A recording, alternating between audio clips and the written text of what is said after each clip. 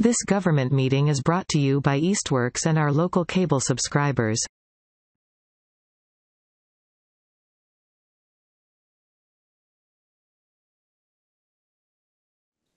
All right, and with that, I'll call to order this meeting of the Easthampton Planning Board for Tuesday, January 17th, 2023. 5 of us are in person. Harry Schumann is appearing remotely.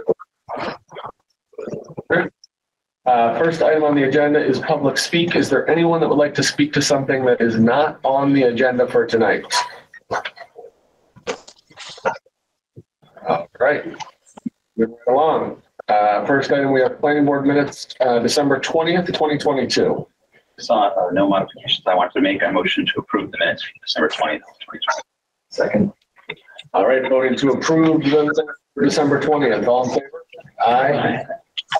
Harry? Aye. All right. All right. Next item is minutes for January 3rd, 2023. Motion to approve the minutes for January 3rd, 2023.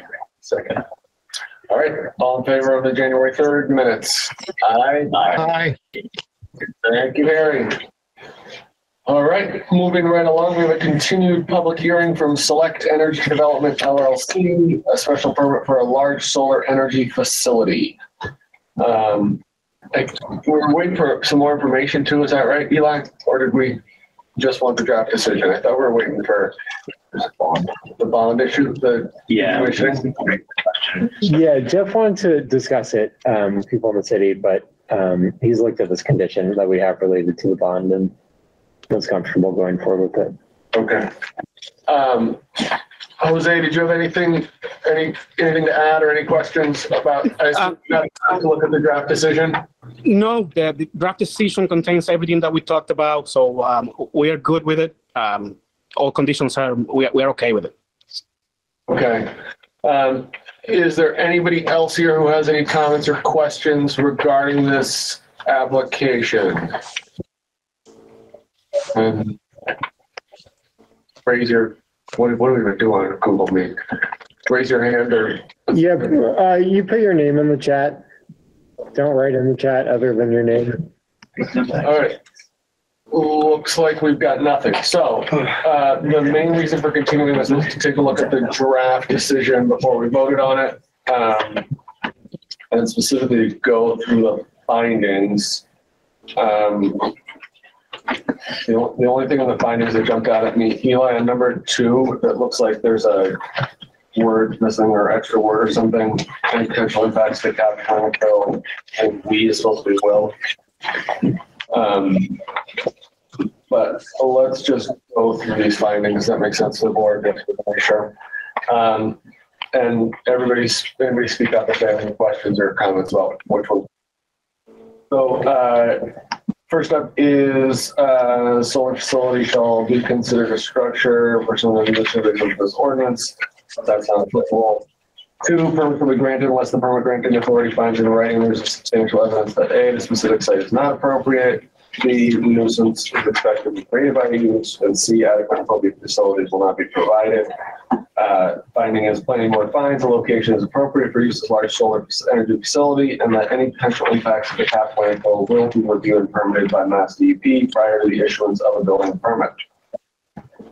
3, compliance with laws, ordinances, and regulations. The finding is the planning board finds that the application is in conformance with local requirements and a condition of a permit requires submission of a permit to Mass DEP and therefore will be in conformance with state and federal requirements. 4, proof of liability insurance. The planning board has added a condition that liability insurance will be secured prior to the issuance of a building permit. 5, site control. Planning board finds that the application is for a city-owned facility. 6, utility notification. Planning board finds that the application includes documentation that the utility company has been notified. 7, solar energy facilities are not permitted to be constructed or placed on land previously used for the Loudville Road landfill dump or solid waste facility. Planning board finds that this is not applicable. 8, lighting. The planning board finds that there is no new lighting proposed for the solar facility and existing lighting at the wastewater treatment plant is sufficient. 9, signage. Planning board finds there is no signage proposed other than what is necessary for proper identification. 10, advertising. Planning board finds that no advertising is proposed. 11, utility connections. Planning board finds that utility connect is underground. 12, permanent structures. Planning board finds the application is in compliance with this ordinance. 13, emergency services. The planning board has included a condition that an emergency response plan be approved by the planning board prior to issuance of a building permit. 14, unauthorized access. The planning board finds the facility will include a perimeter fence with a locked gate with a Knox box. 15, land clearing. Planning board finds the application is in compliance with this ordinance. 16, wildlife corridors. The planning board finds the perimeter fence has a 6-inch gap to allow for wildlife movement as requested by the Conservation Commission. 17, natural buffer for large solar projects. The planning board finds there are no houses with a view of the solar facility. There's a significant natural buffer and the project is not visible from any public right of way. And then we get into, it sort of jumps around. Oh, yeah, now we're going to clarify that. Yeah, sorry. Yeah, so this is for the special permit. Yeah. It conforms to the provisions of the ordinances of the city of Easthampton, general laws of Massachusetts, and all applicable rules and regulations of state and federal agencies. The planning board finds the project is in conformance with the provisions and ordinances of the city of Easthampton. As a condition of the approval, will obtain any necessary permitting from Mass DEP, and therefore will conform to the general laws of Massachusetts and all applicable state and federal rules and regulations. Eli, we should probably mention that we're granting waivers. There were some partial and complete waivers on the application that I think we all sort of agreed to move on with. Okay. The sort of unique thing of the board, we should probably note in their application, they lay out what they're looking for, partial and full waivers on, but we should put that in there just so it's clear. Okay, under B or? I think under A, okay. It's an ordinance of the city of Easthampton. Great. Protection of city amenities and abutting properties. Planning board finds the proposed project does not impact any city amenities or abutting properties given its location at the existing wastewater treatment plant and in an area that is not visible from any public way. Minimization of traffic and safety impacts. Planning board finds the expected volume of traffic is very minimal and will not have an impact on the neighborhood. D, adequacy of methods of disposal of sewage and refuse. Planning board finds the proposal will not negatively impact drainage or increase runoff, and the area of disturbance is not regulated by the city's stormwater ordinance as determined by the Conservation Commission in their issuance of a negative determination of applicability type 3 on November 14th, 2022. Adequate means of protecting wetlands, watersheds, aquifers, and well areas. Planning board finds this project will not impact wetlands, watersheds, aquifers, and well areas based on the Conservation Commission's issuance of a negative determination of applicability type 3 on November 14th, 2022. We're missing a letter here too on this one, Eli. Mitigation of adverse impacts on the city's resources. I think that's two separate ones, but we should check that. Okay. Planning board finds the proposed use will not disturb the city's water, sewage, or fire protection infrastructure. Provision for the off-street loading and unloading of vehicles, parking, lighting, and internal traffic control. Planning board finds there is adequate access to the site through existing driveways and minimal lighting and adequate lighting exists at the wastewater treatment plant. Efforts to integrate the development into the existing landscape. Planning board finds the location of the solar field is integrated into the current use as a wastewater treatment plant. Additionally, the location atop the capped landfill maximizes the use of this part of the property, which is set back and not visible from any public right of way. Minimization of the area over which existing vegetation is to be removed. Planning board finds the proposal will not require removal of significant vegetation. Consistency of the development with respect to setback area, parking, architectural style, landscaping. Planning board finds that because of the location of the wastewater treatment plant and setback from any public right of way, the addition of the solar field is consistent with the existing use and location. Adequacy of the measures to prevent pollution of surface or groundwater, minimize erosion. Planning board finds that the project will not adversely affect sedimentation or groundwater levels, and the project is exempt from the city's stormwater ordinance. And K, adequacy of methods to ensure the use will not constitute a nuisance. Planning board finds that the installation of a solar field adjacent to the current use as a wastewater treatment plant will not constitute a nuisance since it is set back from any public right of way and does not create any odor, noise, or other impact. Any issues with findings, board members? Other than the letter discrepancy that you got. Okay, and so then there are a few conditions here that are in the draft decision. First, all exterior site improvements shall be constructed and maintained in accordance with the approved site plans. That's a standard condition. 2, prior to the issuance of a building permit, the following conditions shall be met.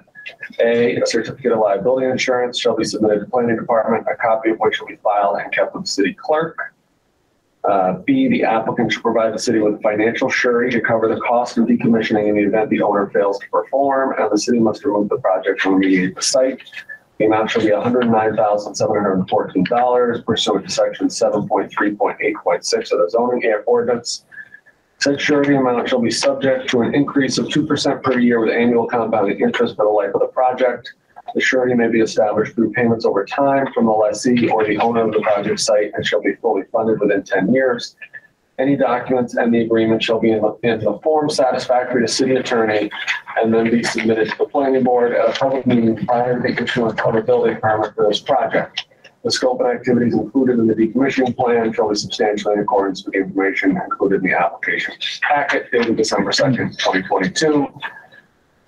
That note can come out now. So you don't want to do that for this project? Okay. Wait, is that, do we want to keep the note in or do we want to do 125%? Is that what you're saying? Do 125%. I think that's what we've generally done. I would assume we. I remember at the last meeting, we talked about price just a little bit. Only once. And the number seemed appropriate. 125% is what we generally do. Right. But it seemed like their estimate was decent. So that's my thought. I mean, I think the 125 makes sense just because it could be 20, 30 years from now. And if you're trying to cover the decommissioning cost, you're on the side of caution, but. Didn't they add in a 2% increase annually per year? Yeah. So I think that covers it. But then again, you're right, 125% is a safety net. Does anyone know what the difference would be? I don't. I didn't do the calculation. Well, it's 109,000, right? So it'd be Something under 27,000 yeah, or something like that. So 136. So how do you feel about that? Asking the applicant. Yeah. Jose, are you okay with the 125% number? Yes, that'll be fine. I just wanted to add that the amount that you're seeing in there already has depreciation at 25 years. So that's something that you might want to consider. Yeah, I mean, I think that's typically how all of the decommissioning estimates are arrived at. The bylaw allows us to go up to 125% of that to sort of provide a buffer. And I think that it probably makes sense. I agree. If we're going to be consistent. Yeah, so that is okay. We agree with that. Okay. Just a bit of wording then in B with the change. We'll remove the note and we'll change the value. And maybe I would suggest after changing the value, put in parentheses after it, 125% estimated cost of removal. Sure. That makes sense. I like that. All right. Next condition, applicant shall obtain all necessary permits from Mass DEP for modifications to existing landfill. The applicant shall submit proof that they have complied with this condition of the planning board and planning department and building commissioner. This cannot be demonstrated or the Mass DEP permit requires changes to the approved plans. The applicant shall present the changes to the planning board at a public meeting for the board to determine if the changes are minor or significant enough to require a public hearing. And then finally, prior to the issuance of a certificate of occupancy or equivalent final approval, the applicant shall have coordinated and held an emergency personnel training with applicable city officials. Any comments or questions from planning board members? Any concerns or questions or comments from you, Jose? No, we are good on our end. All right. Any other members of the public online have any comments or questions? All right. I motion to approve the special permit for Select Energy Development at 10 Gosling Drive. Second. All right. Voting to approve. All those in favor? Aye. Thank you, Harry. No opposed, no abstain. All right. We will. Chris, you did that second? I did.